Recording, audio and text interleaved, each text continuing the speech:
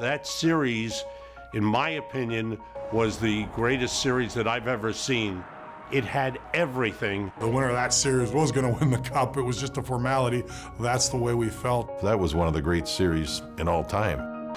We found ourselves down in the series, and if you really analyze it, I would say that we probably weren't playing poorly at the time. You had to give the Devils credit. They were playing an excellent series. And that's it. The Devils now have a 3-2 lead in the Eastern Conference Final.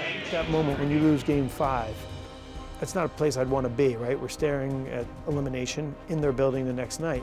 But if you win that game, boy, you can't have a momentum switch stronger than that.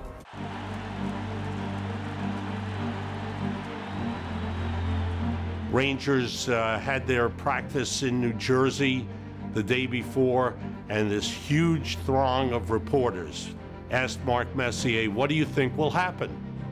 And he said, quite simply, "We're going to win and force Game 7. That was the guarantee. I felt what a great idea for the players to open up the papers and see that I felt confident that we could win the game, not thinking that when the New Jersey Devils opened the paper, they'd be reading the same thing and 10 million other New Yorkers. That was a slight oversight on my part. When, you know, Mark made the comments in the paper, I mean, look, I'm a competitor. I didn't take kind of those words. We had a tiger by the tail with the New Jersey Devils. They had us on the ropes. They knew they had us on the ropes, and they came out from the start of the game and really took the game to us.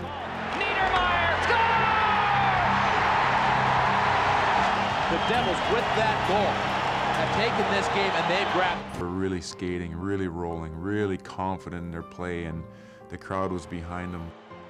Mike Keenan called a timeout with the Rangers down 2-0 and didn't say anything to the team.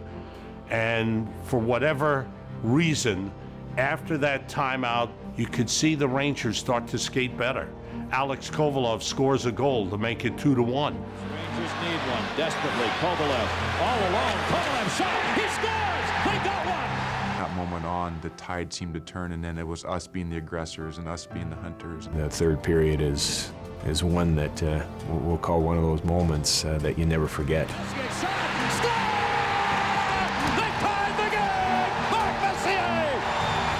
Again, save, roll, goal, rebound, score! Messier gets his second goal. The Rangers lead 3-2. For the empty net, Mark Messier. Do you believe it? Do you believe it? He said we will win Game 6. He has just picked up the hat trick. Everything about it was too perfect. It was just like everyone went, oh my God, he predicted it, and he got the game winner, and he just scored a hat trick. And, you know, just his reaction came over. He didn't high-five somebody. He hugs the entire bench. That was such a classic moment and such a once-in-a-lifetime experience that it was all part of the kind of lore of that series, which was a really special time.